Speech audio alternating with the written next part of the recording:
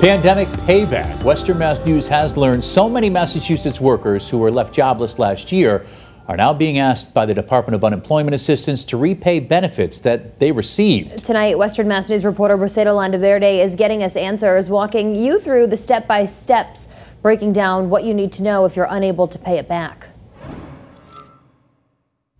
There are two kinds of unemployment assistance: regular unemployment and pandemic unemployment.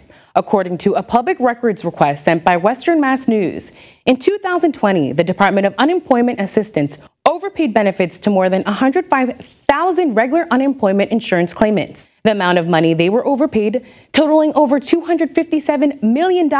We're breaking down the difference and what it means for your wallet. Emily, who lives in Eastern Massachusetts, was a senior in college when the coronavirus pandemic hit. Like many, she was forced to leave her dorm and lost her on-campus job. I didn't qualify. I didn't make enough to qualify for regular unemployment, so I had to do the pandemic one. Pandemic Unemployment Assistance, or PUA, was created in the wake of the coronavirus pandemic for certain workers who otherwise would not qualify for regular UI. Emily filed for pandemic assistance in May of 2020, but did not receive any benefits until August of that year. And they gave it all to me retroactively. So it was $200 a week, but I got it all plus the $300, but it was in like a lump sum. In total, she received $16,000 in pandemic benefits. A few months after, she received notice that she owed all of those funds back.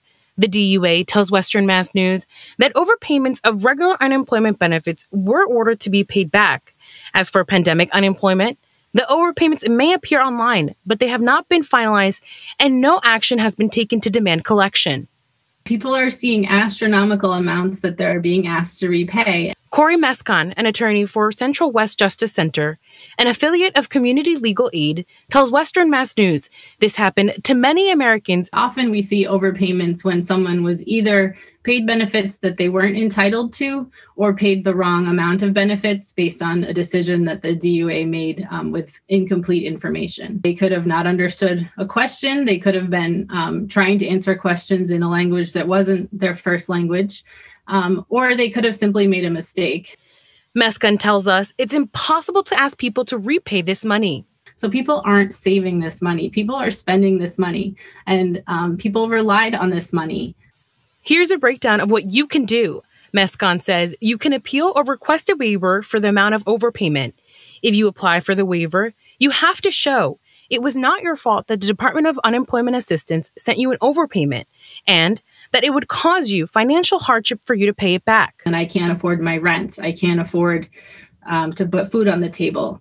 All of those types of things. Mescon says if the waiver is denied, you can appeal that ruling. At the very least, you could prolong the collection of any overpayment. In Emily's case, she decided to apply for an appeal. And then I went into a hearing and explained everything.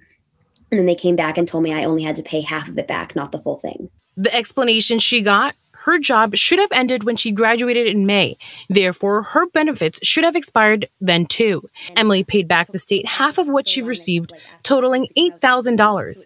Representative Lindsay Sabadoza says her office has received numerous calls from people looking for help. We can get a little bit faster answers to questions about whether the clawback is valid. In some cases, we found that the letter has been issued by mistake. So that's an easy fix. In other cases, it's a little bit more complicated. And Mescon says if no action is taken for regular unemployment overpayments, the DUA can seek to garnish your tax returns or withhold future benefits. For more information, head to our website, westernmassnews.com. For now, reporting in studio, Briseida Landaverde for Western Mass News.